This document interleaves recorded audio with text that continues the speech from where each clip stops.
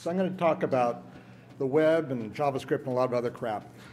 So we probably wouldn't be here if the World Wide Web were just a document retrieval system, something intended to retrieve simple hyperlinked documents. If that's all it ever became, there'd be no reason for this conference or for any of us. But it turned into an application delivery system, and then suddenly some problems occurred. The most significant one is what we call the XSS, or the cross-site scripting problem. We call it XSS instead of CSS because there is another abomination already in the browser called CSS. And I hate this name for two reasons. The first off, it suggests that there's something wrong with cross-site scripting. It turns out cross-site scripting is a highly desirable thing. It's something that came into existence because of JavaScript, and it's great. We call it mashups. It's the ability to take components from multiple parties and have them all work together cooperatively. People have been working on software components for decades. It came to life in JavaScript. It's a wonderful thing. It's not a bad thing. The other problem is that the XSS attack is not necessarily a cross-site issue at all. It can happen completely within a site. So the name completely mischaracterizes the problem. And it's a severe problem. And even though it is many, many years after the problem has been discovered, we are still calling it with the wrong name. And we're expecting developers to deal with it with the wrong name. Like a lot of things in the web, once something gets out there wrong, it's really hard to fix it. And even the basic way we think about security is wrong. So this should not be news to most of you. This is probably the simplest possible XSS attack. You trick a user into clicking on a URL which goes to your site, or where your site is the good guys, with a really weird-looking file name. And by default, most web servers will return a page in which that goofy-looking file name suddenly causes scripts to execute. And it executes in your site's domain. So suddenly that script gets access to your cookies, to your local storage, to everything that the browser entitles you to. And depending on how you validate connections to your site, or to your site, you get that too. Now you might argue, well, most users are not stupid enough to click on a URL that looks like that. And I wish that were true. But certainly there are a lot of users who will click on a URL that looks like that. And it is exactly the same level of danger, or perhaps even greater danger, because there's no way anyone could anticipate what it's going to do. And we're clicking on this crap all the time. So everybody should know what happens if an attacker can get some script into your site. But here's what happens. An attacker can request additional scripts from any server in the world. The browser has the same origin policy, but it does not apply to script loading. So he can go to the evil site on the planet and download as much script as he needs to continue his attack. The attacker can make requests of your server, and your server cannot detect that the request did not originate with your application. Now, if you're using SSL, and you should, the user gets access to your SSL connection. If you have crumbs or other tokens of authentication, and you should, the attacker has access to all of that as well. The attacker can read the document. He can see everything the user can see and things the user can't see, like hidden fields, comments, cookies, local storage. Everything that is available in the browser, the attacker gets it. And the attacker has control over the display and can request information from your user. And the user cannot detect that the requests did not originate with your site. A lot of the browsers now have anti-phish in Chrome. Unfortunately, most users don't pay any attention to that.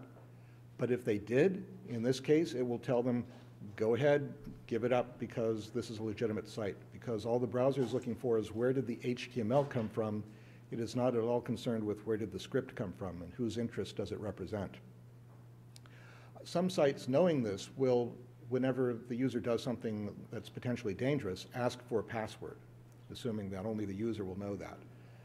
But the attacker has control over the display, so the attacker can ask the user, what's your password? And the user will probably give it up because everything says it's okay. If you have a site which routinely asks the user for passwords at unexpected times, then you are conditioning your users to give it up as soon as the attacker asks for it, and they will not think that anything is wrong when that happens.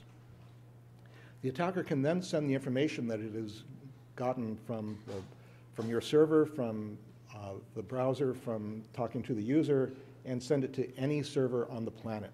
Again, the same origin policy prohibits the ability to read harmless data from other sites, but does not prohibit you from sending that data to the worst sites in the world. The consequences of an attack are horrible. There can be harm to customers, loss of trust, legal liabilities, potential criminal liabilities. So this is really, really bad. And this is not a bug. Now, obviously, browsers are full of bugs. Every browser is as buggy as a Texas anthill. Yeah. And bugs certainly cause security vulnerabilities, but I'm not talking about bugs. This is standard behavior. A browser that does not expose sites and users to this risk is not standards compliant. That is the state of web standards. So why does this happen? For a number of reasons. First, the web stack is way too complicated. We have way too many languages, HTTP, HTML, CSS, JavaScript, URLs, SQL, and more, each with its own encoding, quoting, commenting, and escapement conventions. Had we thought of this thing as a system, we would have had one convention, for example, for strings. So everything would be double quoted with backslashes, and that's it everywhere, end of story. But instead, we've got entities and things with % signs and all sorts of stupid stuff. And coming up with encoding schemes which work for all of those in all contexts turns out to be really complicated. And when you put that much complexity in front of developers, things go wrong invariably. And we can feel good about blaming the developers for not being diligent enough, but really it's a systemic problem. Then each of these languages can be nested inside of other languages, which makes it even harder. And then during the 90s, there was this insane competition between two browser makers to try to make sense out of the worst possible markup that was being developed by horribly incompetent webmasters, with the idea that if you could make sense out of more crap than the other guy could, then you get more market share. And those rules are now baked into standards. Then on the server side, we have template-based web frameworks, which were optimized for XSS injection, including PHP, ASP, JSP, all those Ps, make it possible to correctly encode stuff, but the default is to do it wrong. And so very often it gets done wrong. So then you have that big pile of oily rags. JavaScript then is the lit match that's tossed into that. The JavaScript global object is every scrap of script the same set of powerful capabilities. And that's why XSS happens. So cross-site scripting attacks were invented in 1995. They came into the world with Netscape Navigator 2. Netscape Navigator is long gone. Netscape is long gone, but the SSS attack is still alive and doing very, very well. We have made very little progress in solving this problem since then. We have made some baby steps, I'm happy to report. So we have the content security policy, which is still in draft, which makes it possible for a page to talk about where script can be inserted and what capabilities it might get in a limited way. That's certainly a step forward. We have the sandboxed iframe. I proposed this at the Open Ajax Alliance in New York in 2006. It's such an obviously good idea. I'm sure lots of other people proposed the same thing, perhaps even earlier. And it's gratifying that 6 years later, it's in a working draft. So these are both good. These are necessary Band-Aids, and it's good that we have them. But the browser is still unsafe by default. You have to use these and know to use them. The default behavior of the browser is to not use these, and so the danger continues. Now, as bad as the browser is, it is better than everything else. There have been lots of application delivery systems, many designed and developed after the web. The browser is still the best of all of those. Everybody gets serious stuff wrong. Everybody refuses to learn the lessons of the browser. The principal mistake they make is, we'll add security later. You know, the hard part is getting the system to cycle, it's getting the boxes to talk, it's getting the pixels to light up. Once we figure out how to do that, then we'll think about how we're going to secure it. And that turns out to be wrong. Security needs to be the first consideration, not the last consideration. So JavaScript gets beat up a lot for its security problems, but JavaScript actually got close to getting it right. It can be repaired by subsetting, becoming an object capability language. And once it becomes that language, we now have a platform in which we can start thinking about how to develop secure applications. There are other languages which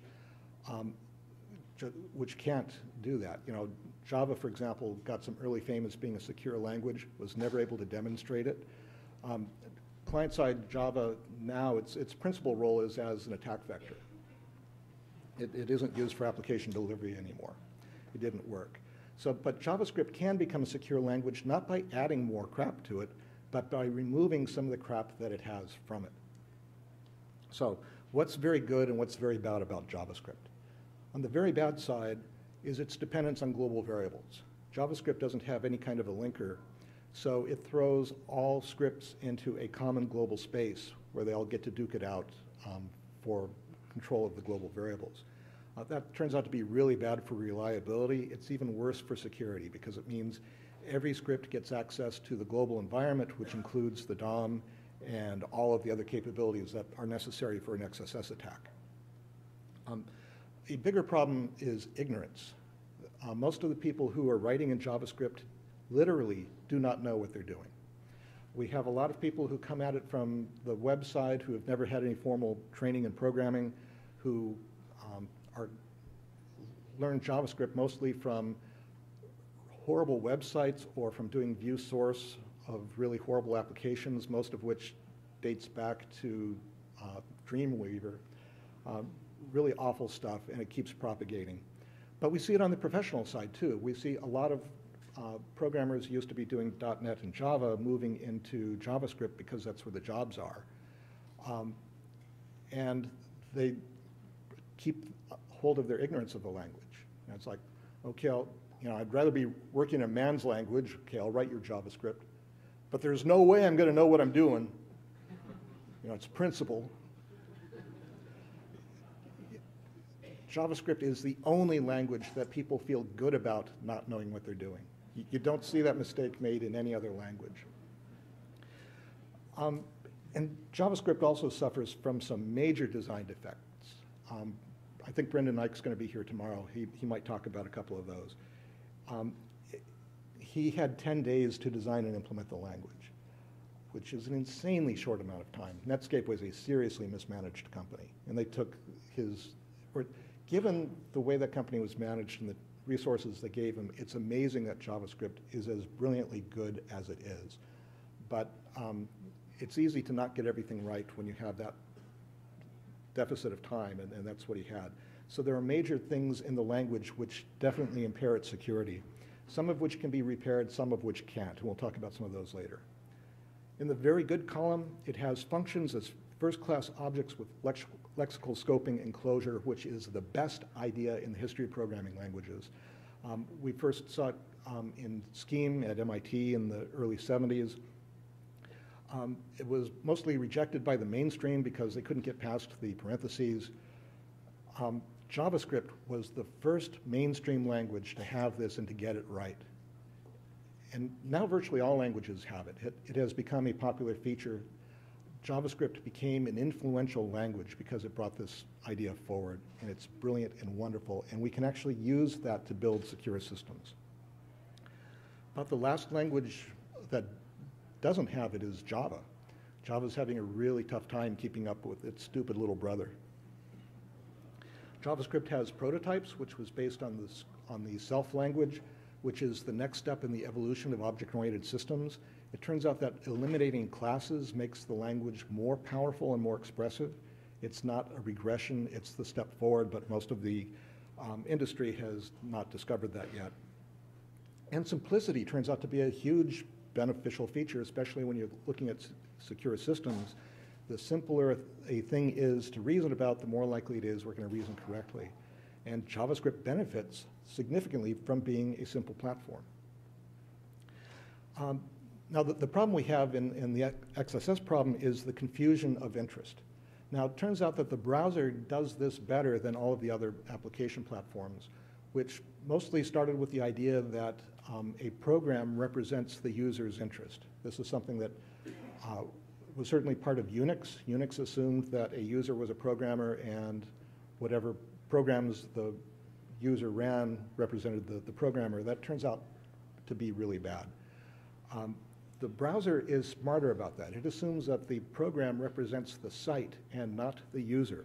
And so it will distinguish between the interests of those two. And that turns out to be a huge benefit, a huge step forward, something that everybody has continued to get wrong after that. The thing the browser did not anticipate is that there might be multiple interests on the page. It assumed that all of the script came from one party.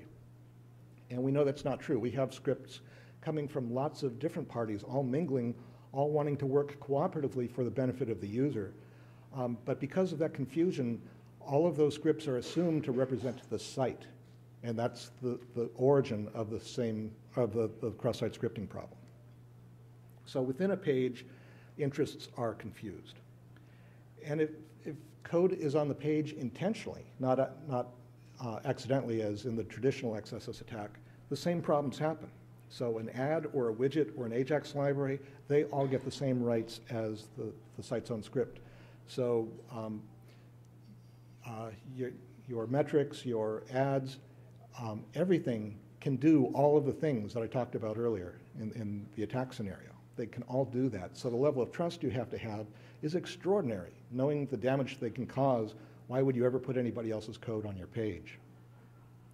So one of the reasons we still have a web, I think, is because we figured out mashups. Mashups are extremely important. But a mashup is a self-inflicted cross-site scripting attack. It's where you're taking third-party code and intentionally putting it into a page, hoping that it's not going to misbehave. Turns out advertising is a mashup. So the most reliable, cost-effective way of injecting evil code now is to buy an ad. That's the most straightforward way of accomplishing this now. So I developed a system called AdSafe in 2007 in order to make it possible to take dynamic ad scripts and put them onto a page and be confident that that script cannot do any of the evil things that we've talked about. And you can read more about AdSafe at adsafe.org. So AdSafe defines a safe subset of JavaScript. It identifies a number of features about JavaScript which are either known to be problematic or difficult to reason about and says, okay, you don't get those. But it leaves enough of a language there that you can write interesting stuff. JavaScript, or AdSafe does its work by static validation only. It doesn't do code rewriting as Google's Kaha or other safe JavaScript platforms do. So as a result of that, there's no impact on performance. It doesn't have to add indirection or runtime checking in order to make sure that the script is not going to get out of hand. It can do it all statically. And because it does that, the code that runs is the same code as the code that was submitted. AdSafe's validation is not destructive, so it can be performed at any and every step in the ad delivery pipeline, from the creation of the creative to its handling at the agency, to delivery to the ad network, ultimately to the publisher, and can even be done post-user in order to test compliance. So if AdSafe determines that there's a problem at any step in the pipeline, we can kill the ad at that point. So the multiple points of validation provide greater confidence that bad content will be blocked. So these are some of the rules that AdSafe provides. One of the problems with AdSafe is that the percentage of existing programs which will pass the AdSafe rules is 0%. They are very strict rules, much stricter than you'd see in any web application. And so applications have to be written specifically for AdSafe. But the rules permit the development of good programs. So there can be no global variables or functions because global variables are evil and we're not being tolerant of evil. The only global variable you can access is the AdSafe object, which becomes the conduit by which capabilities are delivered to the widget. Names starting or ending with underbar are not allowed because these are often used to indicate privacy in other applications. And there are a number of words which cannot be used as variables or property names. The most hurtful one of these is this. This is the thing that's used in object-oriented programming for associating a method with an object. Unfortunately, there is a horrible design error in JavaScript which will sometimes bind this to the global object, which is exactly the thing we want to prevent. So the AddSafe rules say you cannot be writing with this. So that makes object-oriented programming really difficult. But fortunately, JavaScript is also a functional programming language, and all of the functional programming facilities are unimpaired by this. And so it's still possible to write good programs, but it's a different style than most people are used to. And the other heartbreaking thing is that use of the subscript operator is restricted because we can't know what properties you're going to be going after. So unless AddSafe can verify that the value is going to be a number, then bracket is not allowed and you have to use get and set methods instead. So AddSafe will accept a template which can be inserted into a web page with confidence that it's not going to be able to break its containment. So in the template you can specify some HTML content, and you can even give names to or IDs to the fields within that HTML content. And then you can have some script which will be given an API which allows it to do querying on that local piece of DOM so that it can manipulate the nodes that it has.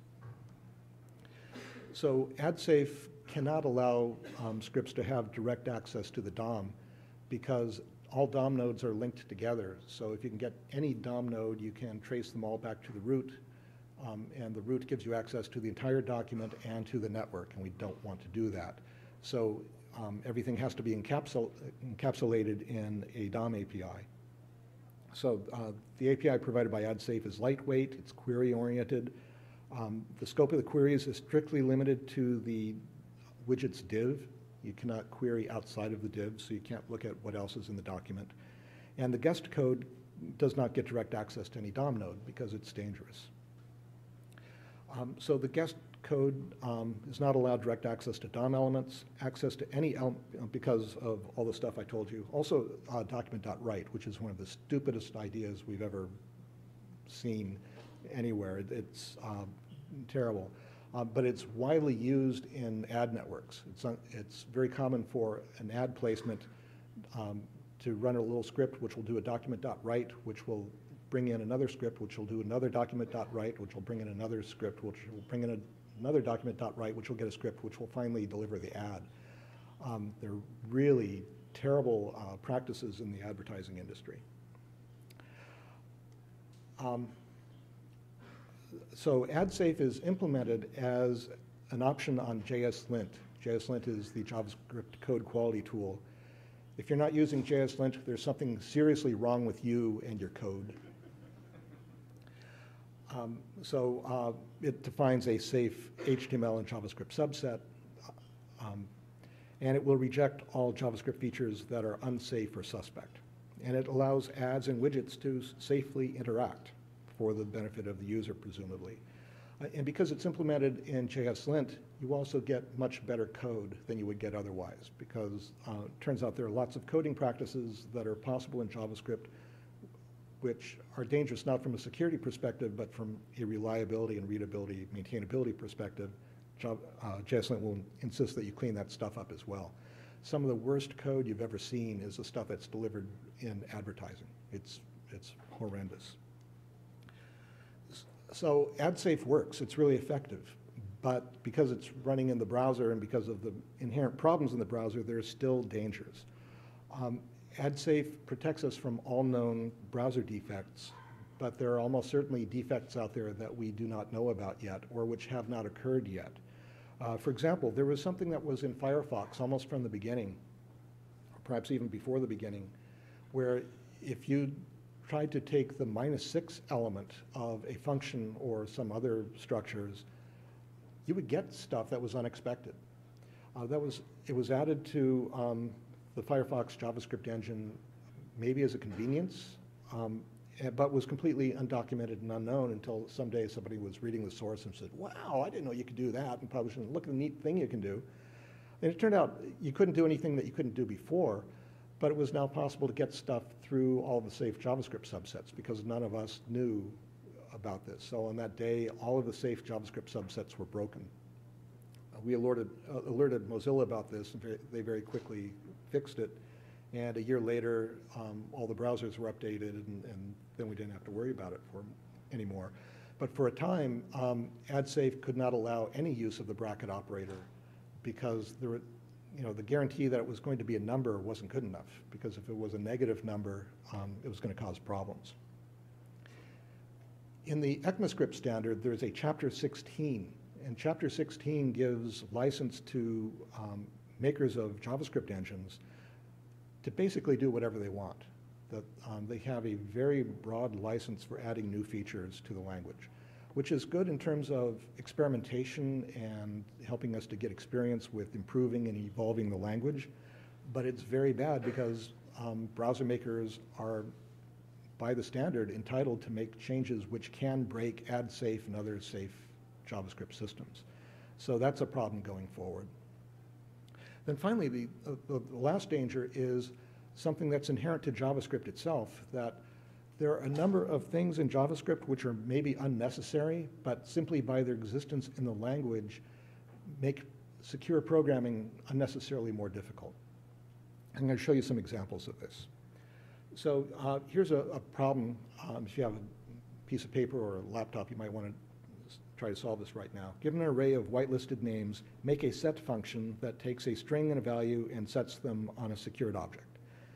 So here I've got a set maker, and I'm going to pass it an array of strings, in this case just one word, status, and it's going to return a set function, and then I'll call the set function, and if I pass it status, it will work, and if I pass it bad, it should fail. Okay, everybody clear on the assignment? Okay, go. Okay, so here's the solution. We've got our set maker, which takes a whitelist array. It's going to make the object, and the object is going to be within its closure, so nobody can get directly to the object. So that gives us a great level of security. And we're going to return our set function, which will take a string and a value, and we'll search for the string on our whitelist. And if we find it, then we will allow the setting to occur, and otherwise we'll throw. Anybody see the obvious problem with this code? Anybody? Well, here it is. It turns out JavaScript not only has strings, it has objects which can pretend to be strings. An object which has a value of method can act as a string. So in this case, we have an object which will toggle between two strings. So each time you look at it, it might appear to be one string or the other.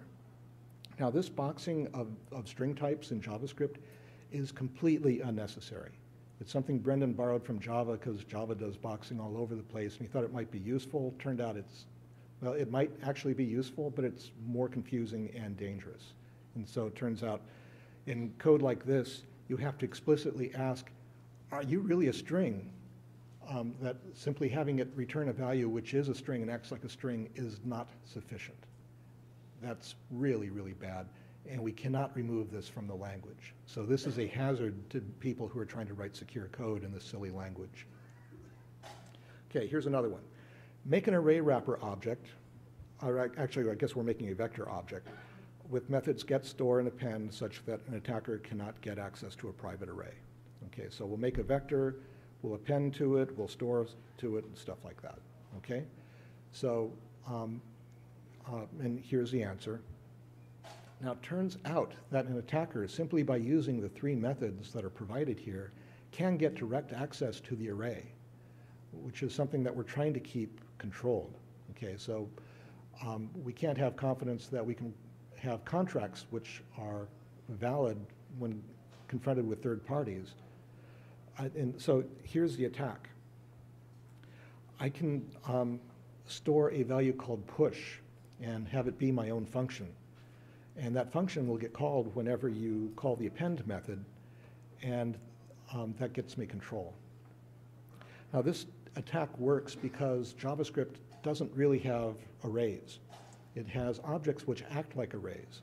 And most of the time that's okay, it works, but there's this confusion, and confusion generally favors the enemy.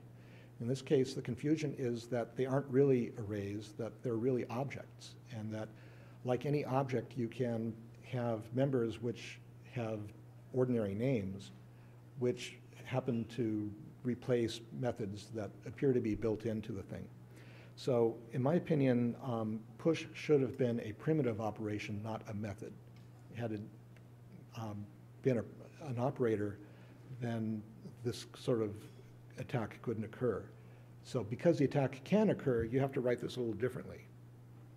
You can use a different idiom for writing the append, just because, as we've seen, push is problematic. Or we can use the plus prefix operator to guarantee that the values that are passed into get and store are actually numbers, because plus is the type coercion operator to number. If I do any of these things, then I now have a secure function. Okay, here's the last one. Make a function that makes a publish-subscribe object. It should reliably deliver all publications to all subscribers in the right order. Okay, so I'm going to make a pub-sub. If I call it subscribe method, giving it alert, and then I publish something, then the alert should fire. Okay, everybody clear on the assignment? Okay, so here's how you could implement it.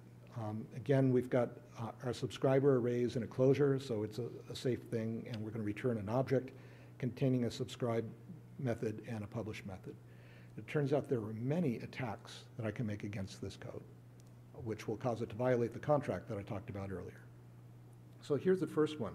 I can simply replace either of those methods with my own method, which will hijack it or do something different. So doing that, it means it's not safe to share my pub-sub object with third-party code because they can interfere with it. In ES5, in the 5th edition, we added object.freeze, which takes an object and makes it immutable. And that corrects this problem. So now I can give this immutable object anybody, and nobody can change it. All they can do is call its methods. The underlying data behind it, the subscriber array, is still immutable. It's just the object which is its interface now is not. And that turns out to be a really good thing. So ES5 takes us a long way toward becoming a secure system. Here's another attack.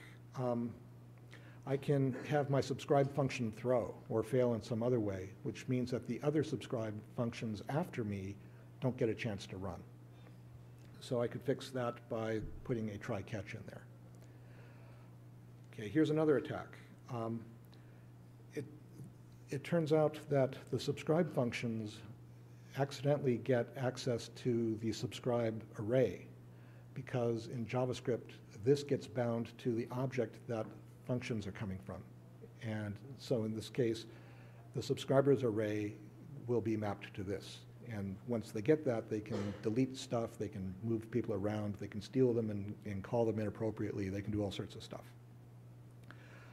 And this is another one of those things about the language which is unnecessarily confusing, that you wouldn't expect things being called from an array to have that binding, but they do.